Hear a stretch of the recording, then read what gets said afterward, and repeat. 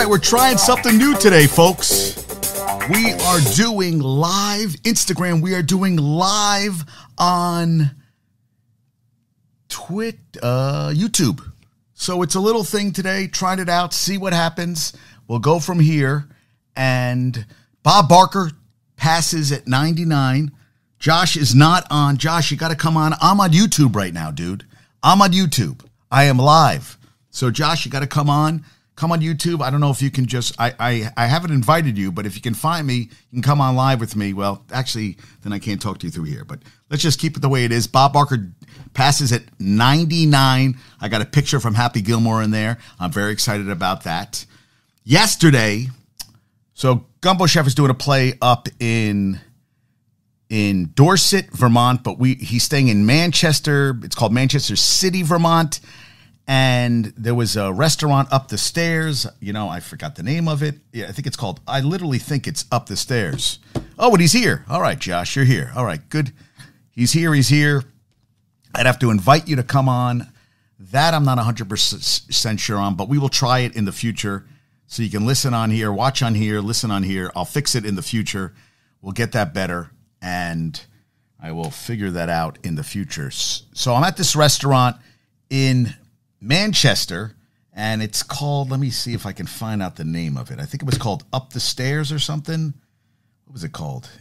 Not the French Bulldogs, folks. It was called Up. What was it called? Yeah, I talked about it yesterday on the podcast. Yeah, I have to find out where I saw Gary Bettman. That was yesterday. Well, it's in Manchester. And I go, are you Gary Bettman? And he goes, he is. So he takes a picture with me and he goes, don't post it. Don't post it anywhere. So I'm not going to post it, but I will show it to everybody. And I sent it to everybody. Rob said, of course he knew. He said the worst commissioner in all the sports. There he is. There he is. That's him. Him there. Yes. That's Gary Bettman. Well, that's Gary Bettman.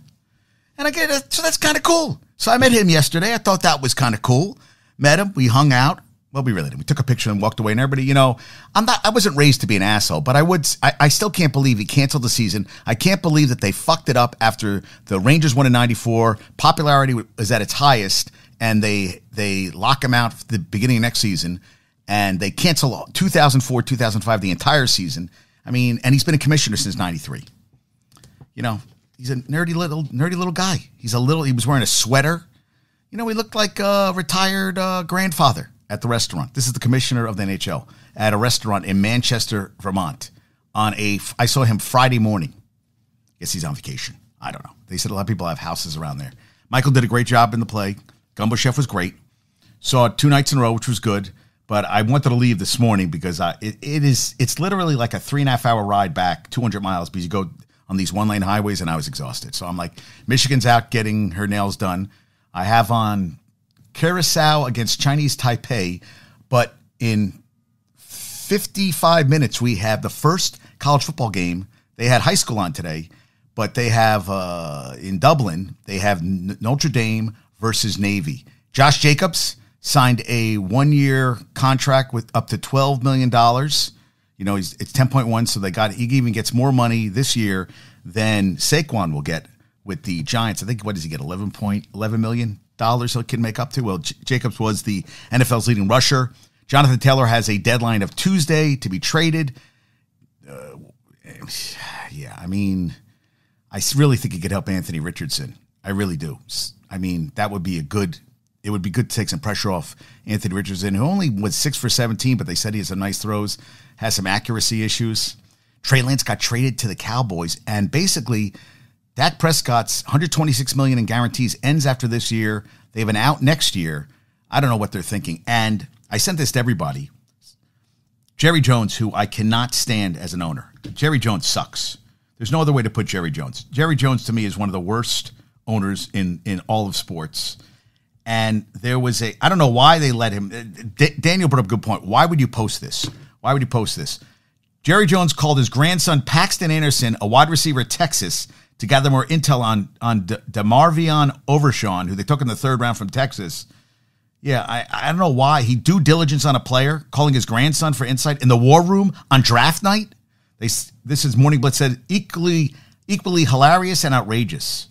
I mean, how do you do that? How do you do that? You're right then and there. Do that. I'm like, are you kidding me? You're in the war room and you're calling your grandson about a player you're not sure if you're going to take, we like this guy. Let me call my grandson. I mean, that's kind of ballsy, man. I don't know. I saw that and I was like, that's why Dallas sucks. That's why Dallas hasn't won a championships since '95. I mean, they haven't been to a conference championship game even since then, since they won against Pittsburgh in Arizona. My mom was there and got me a T-shirt. But I saw that. I was like, that's ridiculous. And Dana also sent me this one from Mic'd Up Moments. I think it's a joke. Dak Prescott cologne for those nights when you don't want to score. I thought that was funny. And every team's most recent top 5 draft pick. Last time the Steelers picked a top 5 pick was 1970 when they took Terry Bradshaw. 1970. That's the last time they had a top 5 pick. Yankees won yesterday. And the Yankees, this is crazy.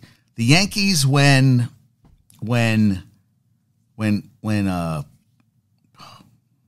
Garrett Cole pitches, they are 17-10. In all other games, they're 45-56. They're 11 games under 500. All other games that Garrett Cole doesn't pitch, they are 17-10. He got his 11th win of the season yesterday. And the Yankees, they went 6-2 yesterday? But isn't that great? Mets lost again. They lost to the Angels. I read that Mike Trout said that he definitely thinks that Ohtani will come back and pitch and hit. He's going to hit the rest of the season. Next season, who knows? Because they said it's hard to hit and also go through rehab for Tommy John for the arm. But if anybody could do it, and it's his second one, first one was in 2018, we shall see. And Seattle won. Texas lost their 8th straight. And Seattle and Texas